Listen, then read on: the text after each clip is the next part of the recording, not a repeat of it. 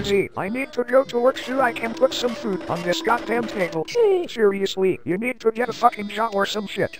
I personally recommend you become a hooker. You honestly have the body for it. By the way, look up butt hair removal on YouTube. For reference, this is how hairy my butt is right now. Well done! You really make so magisterially. Thanks, I practice it on Susie's face.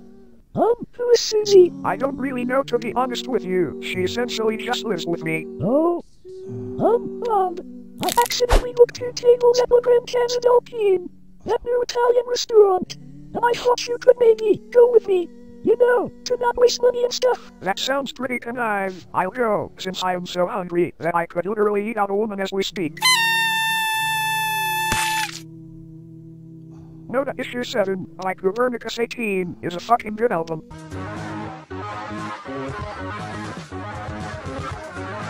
Damn, isn't this place so romantical? What? Sorry, I got distracted by a lady with a huge roots behind you. Oh, by the way, I bought this for you. Bro, that really hit the spot. Anyway, I'll see you tomorrow for my next shift.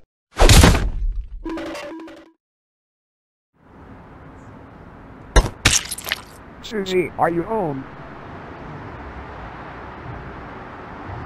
Oh my god! What the hell?